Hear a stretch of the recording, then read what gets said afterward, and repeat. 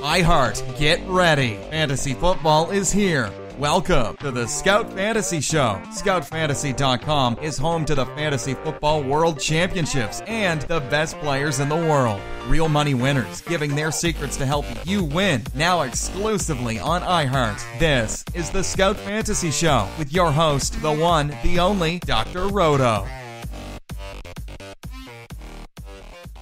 It's Dr. Roto. Get out the insurance cards. Get out the copay. The office is open, my friends. Some sad news today. The Cardinals have confirmed that Alex Reyes will indeed have Tommy John surgery. So this came out yesterday. Reports were that it was likely that this could happen, but today it's been confirmed. And this is a big issue. This is a big issue. And I think we need to look at this on multiple levels. First, I think as a fantasy owner, it's a crushing blow if you've already had your drafts. So, for example, in my recent labor draft the other night, Jeff Erickson from RotoWire took Alex Reyes in the 11th round. I thought that was a pretty good pick. I'll tell you in round 10 or round 11, I was thinking Alex Reyes. So if you've drafted at this point, you don't have him. He's done. I also think that pitchers are throwing too hard. They're throwers and not pitchers. And we criticize pitchers in fantasy circles. Oh, Chris Sale, he's lost a mile and a half on his fastball.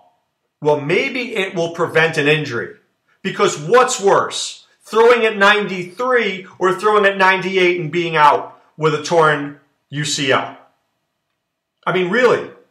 And I think kids today are throwing harder because they feel like they have to in order to get the big contract. You want the big contract, you better throw it 100 miles an hour. And if you don't throw it 100 miles an hour, there's no room for you on our team. Well, Alex Reyes is 22. Now, this doesn't mean his career is over. Far from it. A lot of people have come back from Tommy John surgery and have done amazing jobs. But it takes about 15 months. Don't tell me 12 months. 12 months is not accurate. 12 months is when they're pitching again. 15 months is when they're throwing better. 18 months is when they're sharp. So you're looking at right now, next All-Star game, when he's throwing the way you want him to. And somebody will inevitably take him in a draft and put him on a reserve squad for next year. And you know what you're going to get? Nothing next year until about the All-Star game. But I think this is a problem. I do. I think this is a problem. And I think people who play seasonal fantasy sports, injuries crush their hopes and dreams, right? We play seasonal sports, we love them. We love to watch our players, we love to root for them. But when our guy gets injured, it's like popping a balloon. It's deflating. Oh, my season's done. It's over. Man. Oh, doesn't that sound like you? Or somebody you know? Now, why is daily interesting? Well, if Alex Reyes doesn't pitch that day, I'm not interested in Alex Reyes. I'm interested in Alex Reyes every fifth day when he pitches. So, a daily player, if Alex Reyes is out, doesn't really bother them. Just something else that they need to factor in when they set their lineups.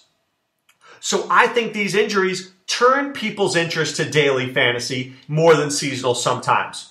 And I know, and I'd said this before, I've been wildly successful in fantasy baseball for, 25 years now. Last year I had my worst year. Last year I had my worst year ever, I think.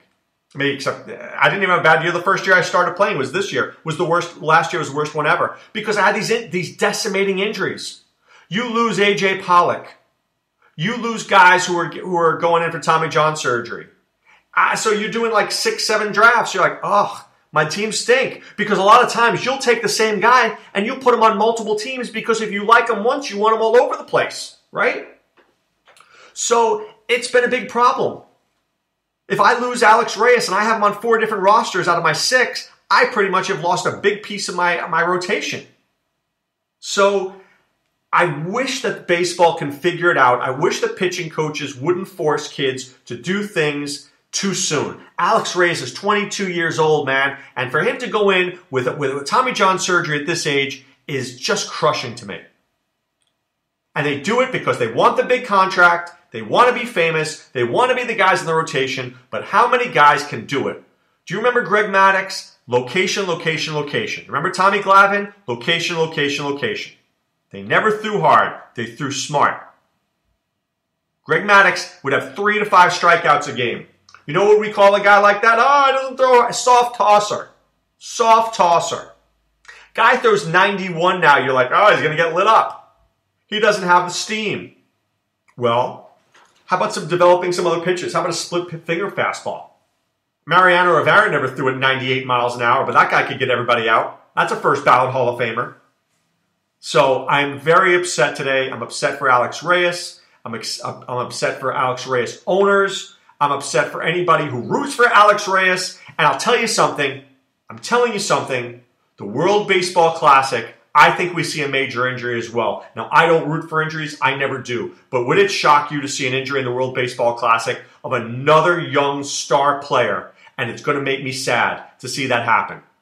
Because I just want, as a fantasy owner, I want my guys to make it healthy through a season. That's all I ask. I say this, if my guys stay healthy, really good chance I'm going to win and be very competitive in every league I'm going to be in. I feel strongly about that.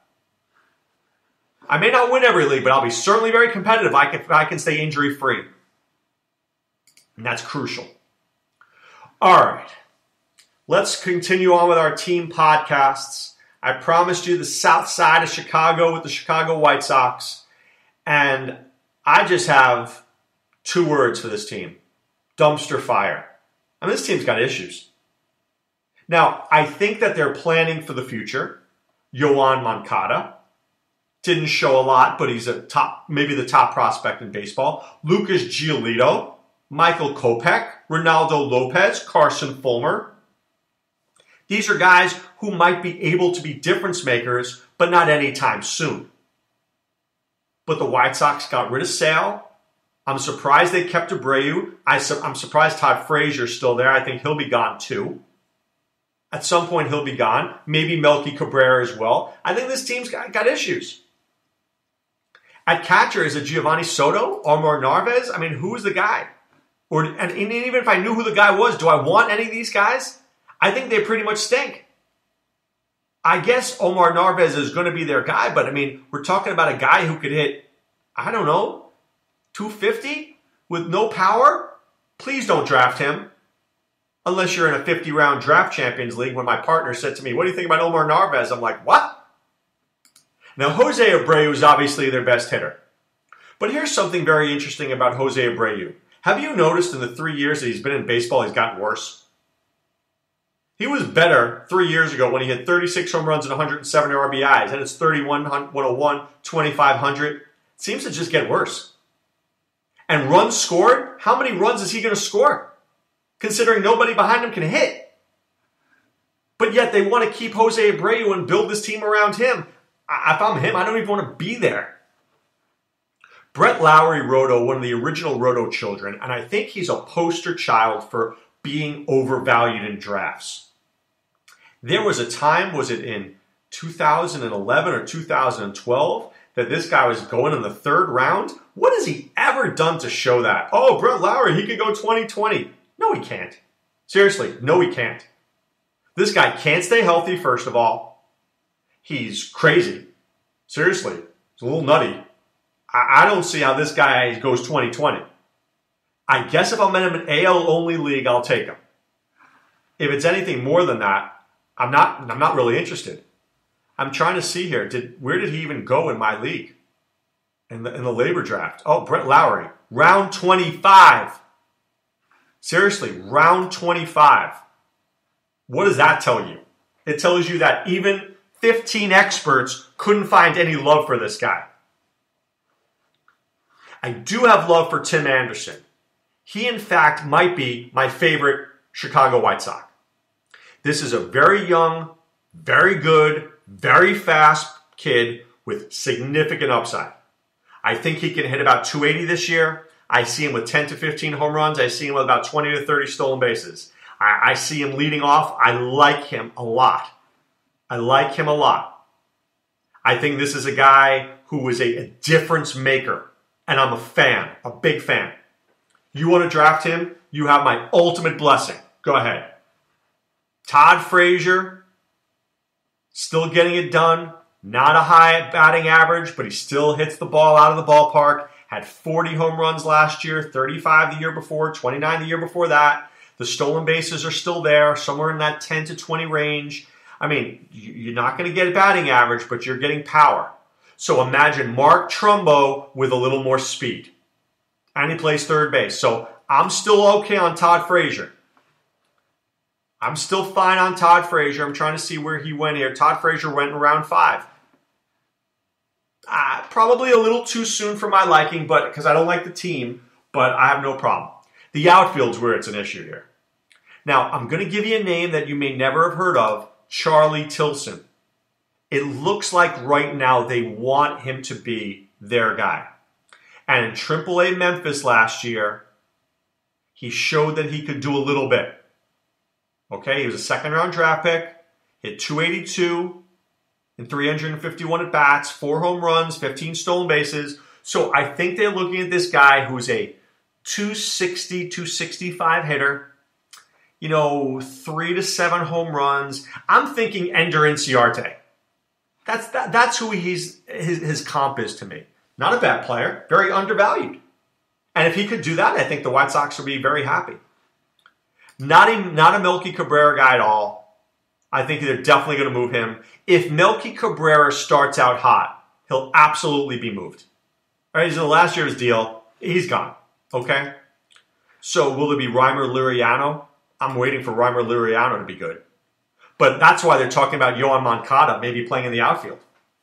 Because if you've got Laurie and you've got Frazier, you're going to have Melky Cabrera getting out there. So there are a lot of people think that he has a skill set, Moncada, which could be an outfield skill set. I don't know about that. We'll have to see. Avisail Garcia is the other guy in the outfield. He's 25, but I feel like we've been talking about him for like 10 years. But he's only 25. But they signed him to a 1-year deal, $3 million. Let's see if this kid can hit. This is a guy who's never really hit 15 home runs in a year, but we've always spoken about him. Oh, this guy could be good, but he hasn't been. But if you want to draft Avisail Garcia at the end of your draft somehow, right? If he's a guy that you're looking at late in drafts, I have no problem with him. If he's my 7th outfielder at the end, is he good? Not particularly, but if I'm in an AL-only league, I'm certainly using him. And in a mixed league, he's my 7th or 8th outfielder. Okay, so David Robertson's the closer, but I think he can be traded at any time. Whether it's a Nationals or another team, I think Robertson's gone. If Robertson leaves, Nate Jones is the most likely closer. But Nate Jones is no kid either. He's 31 years old. But he's a very good pitcher. Okay? And now take a look at a young guy named Zach Burdi, B-U-R-D-I. He's another guy who might just be interesting. He pitched in AAA last year, 16 innings, 22 strikeouts. Did have 11 walks. I don't like that. But this is a guy that I know the team is high on. Watch him in the spring. I think Nate Jones is the one. Patrick will be there. Dan Jennings will be there. But keep your eye on Zach Burdi. I think if Nate Jones performs well, he could go at the deadline. I think David Robertson doesn't make it to opening day, and Nate Jones ends up on, I don't know, think of a team who's going to be the Dodgers. I'm just giving you an example. The Giants. Some team who's competing will take a Nate Jones. And then Zach Burdi may come right up and be the closer. It's possible. The rotation, I like the first 2 guys in the rotation. Jose Quintana is a very good pitcher. I don't like him as much as other people do, but I like him. 181 strikeouts to 50 walks, 13 wins, pretty good ERA, pretty good whip. I mean, he throws a decent number of innings. I like him. But the guy I really feel is special is Carlos Rodon. I think he's a special talent. And he's going to increase that workload. He still lets up way too many hits for my liking. And he still has too many walks. But the walk to strikeout ratio is better. It's now 3-1. A year ago it was 2-1. 2-1 doesn't fly. 3-1 is okay. I'd like to see even better.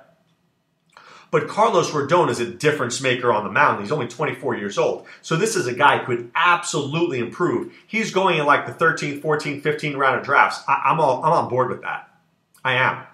James Shields is still there. I think this guy is batting practice fodder. I hate him. He's 35 years old. I implore you not to draft him. I don't like Miguel Gonzalez. I don't like Derek Holland. I think these guys are placeholders for Giolito, Ronaldo Lopez, and Carson Fulmer. These are the guys who should be up at some time. Okay? Carson Fulmer had a whiff in the majors last year. He was disgusting, but he's still a good talent.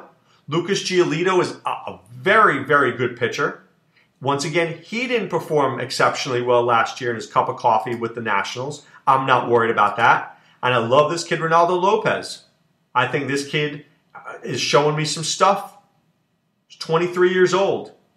These are guys that Gonzalez, Shields, and Holland hold a place on the staff for these three other guys who come in and probably at some point make an impact. Now, I think the key to this season is Moncada. They gave up a whole lot for him. And this is a guy who you could argue, if he can start to hit, could be hitting 10 to 15 home runs and stealing 30 to 40 bases. This is like a Starling Marte kind of guy. I mean, he's a good hitter. So he's 21 years old. So he is the future that you can build around. Where is he going to end up position-wise? I'm not so sure, but I know with Moncada and Anderson and Abreu, that's a pretty good starting point. I could be Abreu, Moncada, Anderson, Frazier, Charlie Tilson, and I can work with this. Quintana, Rodon, Giolito, Lopez, Fulmer. We're creating something there in Chicago. It may take some time, but I think it's something to watch closely. It might just evolve into something pretty decent. And you know what else is something pretty decent? ScoutFantasy.com is. Enter the promo code ROTO, that's ROTO. You pay for 1 month, we'll get you 2 more for free. You'll get access to the team outlooks by Sean Childs, our rankings, my own, with Adam Ronis and Sean. You get PGA. You get NHL with Cappy and Kick. You get the NBA Optimizer. You get Nate Weitzer, who does NBA. You get a lot of people helping you be the best players you can be because we are winners at the highest levels. I'm not talking about the Hooters Home League, guys. I'm talking about expert leagues. Ronis and I and Sean are in labor and tout. Best baseball leagues you can find. We're winning high-stakes football leagues all the time. You got to think like a high-stakes player if you want to make money like a high-stakes player, and that's what we do. So please, check us out, scoutfantasy.com, promo code ROTO, pay for 1 month, get 2 more for free. All right, when we're back next, the Cincinnati Reds. We'll discuss them. We'll take a look at what they look like now that Brandon Phillips is gone. I promise we'll do that on our next podcast.